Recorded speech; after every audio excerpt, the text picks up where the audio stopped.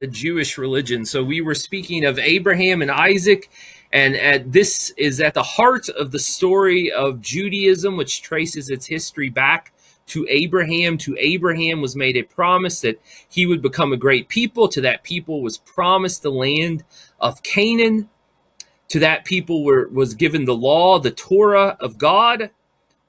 And herein lies the heart of the historical religion of Judaism.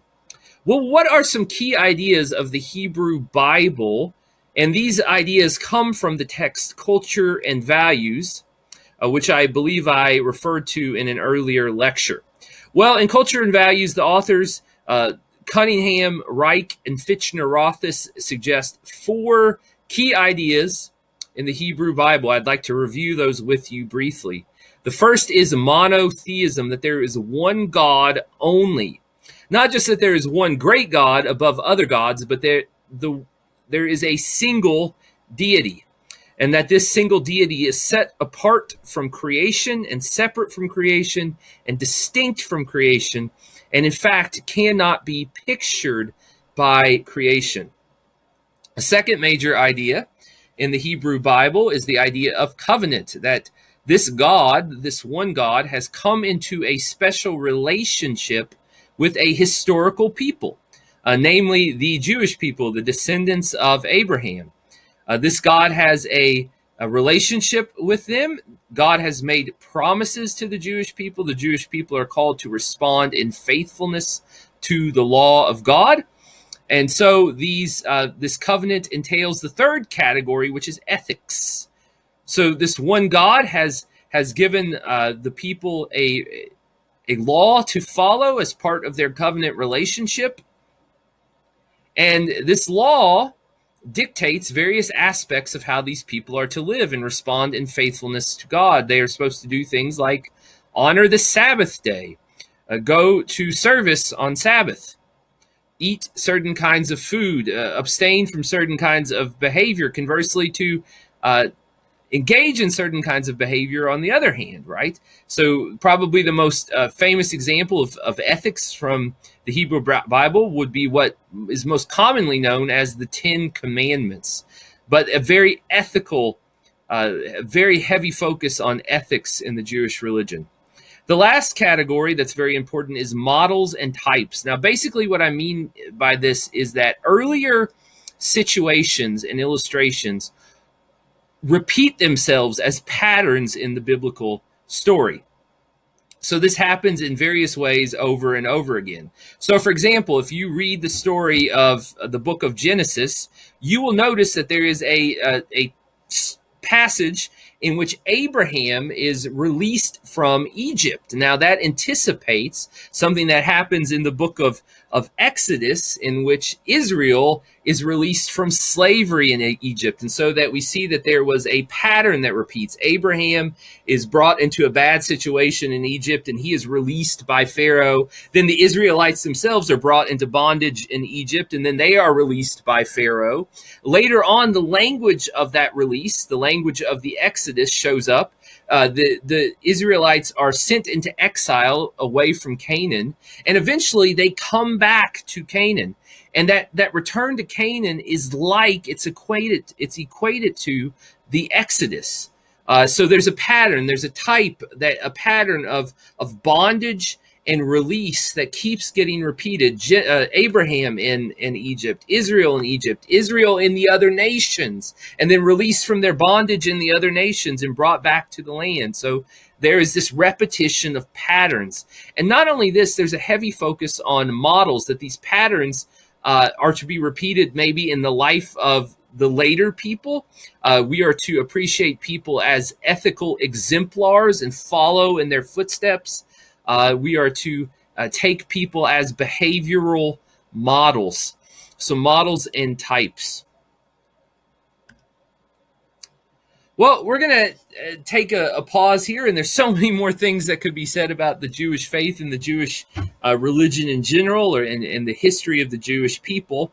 But we need to go ahead and introduce your journal prompt for Unit 4. All right, so this is actually a journal with a choice. You can answer this in one of 2 ways. First, Has the Bible or another religious text had an impact on your own life, the life of your family? And how would you describe that impact? Okay, so this is just narrating some of your personal experience with religious traditions and religious belief. And second, you might take a different choice here. We are all inheritors of a society that has been profoundly shaped by the biblical tradition.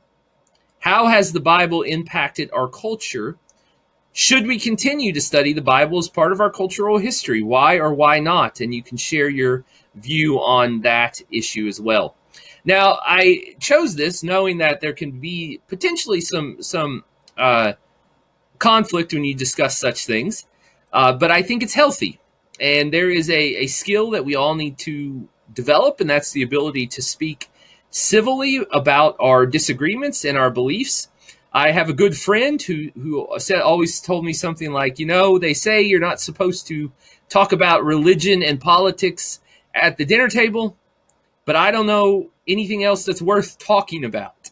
So we need to be able to express our personal beliefs and perspectives and to speak about them in reasonable and measured and civil ways and share those with other people with empathy. And so think about that like this. It's just an opportunity to share some of your views and opinions on these matters as a way to developing civil discourse in the area of religious belief.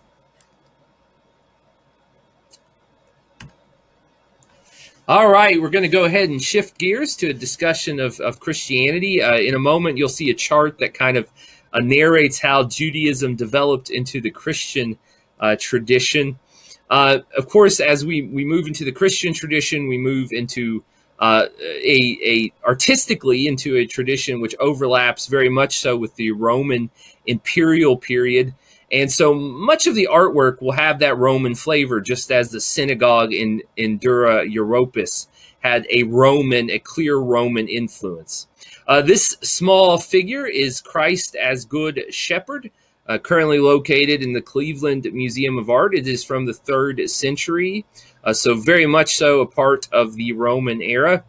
It's interesting that if you're not attuned to the symbolism or the imagery, it may be easy to pass over this item as a particularly item of religious significance at all. But what you have to understand is that the early Christians often heavily relied on symbolism as a way of communicating their beliefs and communicating with one another without necessarily doing so in a open manner, as the Christian church was subject to periodic bouts of persecution in its early centuries.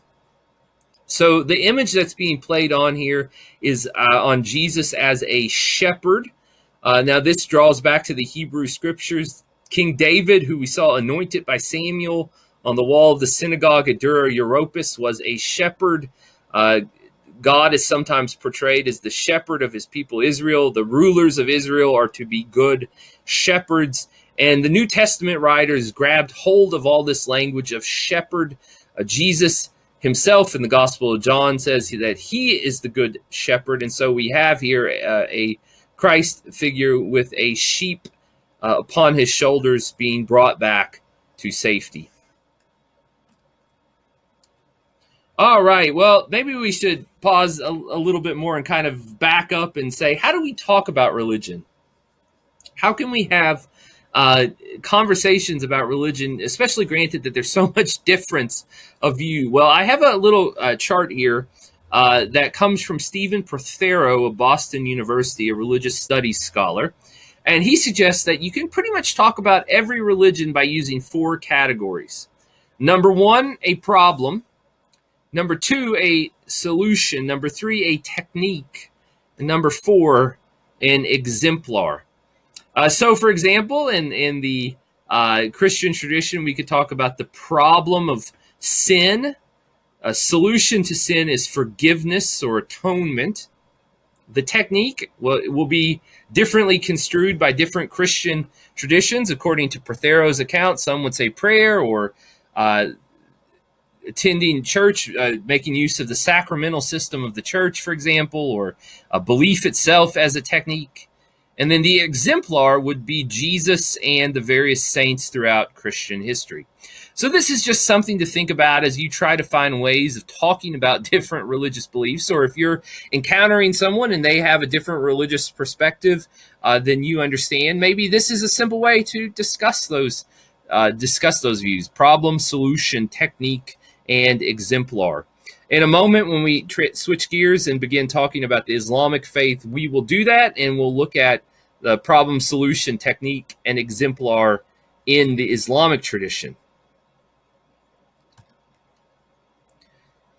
All right, so this chart here is trying to say something of the development of these Abrahamic faiths. So we began our discussion with Jewish monotheism. If you follow this chart down the left side, you see that the early Christians came to modify their view of Jewish monotheism by the early belief that Jesus was both divine and human. Now, obviously, that poses some problems. If there is one God and yet you are calling this man in some sense divine, what do you do with that, right? Well, the Christian church, interestingly, chose two pathways here. On the one hand, they reaffirmed monotheism. There is one God. But then they also developed this doctrine of the Trinity, this idea that this one God is also three persons, identified traditionally using the traditional language of the Christian church as Father, Son, and Holy Spirit. Now, historically, Islam developed several hundred years after the birth of the Christian movement. And what we find here is that the key idea was the revelation to Muhammad, the key historical moment when Muhammad, the prophet, was told to recite the words of the Quran by the angel Gabriel. Gabriel told him to recite, and so he began reciting the words of the Quran. It is an affirmation of Jewish monotheism. Islam very consciously saw itself, and Muhammad very consciously saw himself as a continuation of the Old Testament prophets. Jesus is part of that prophetic history. And so again, we find here a reaffirmation of monotheism. However, we also see in Islam a clear denial of Trinitarianism. So that's kind of an important thing to note. Coming after the development of the Christian church, the Islamic religion clearly denies the Christian idea of the Trinity. What are the important texts in Christianity? Well, there's the Hebrew Bible, which is considered the early chapters of the Christian story. There's the New Testament, composed of Gospels and letters. There are various early liturgies or services of worship that developed, baptismal confessions. In other words, the kinds of confessions of belief that would be recited by a potential member when they were about to receive what is known as the sacrament of baptism. And then a later creed known as the Nicene Creed. Now, basically, this heritage remains for all Christians, or most Christians at least, Protestant, Catholic, Orthodox, or otherwise throughout the world. Hebrew Bible, New Testament, liturgies, baptismal confessions, and the Nicene Creed. As I mentioned a few moments ago, the early Christians, when we think about the kind of artwork that they developed, they often resorted to using symbols of one sort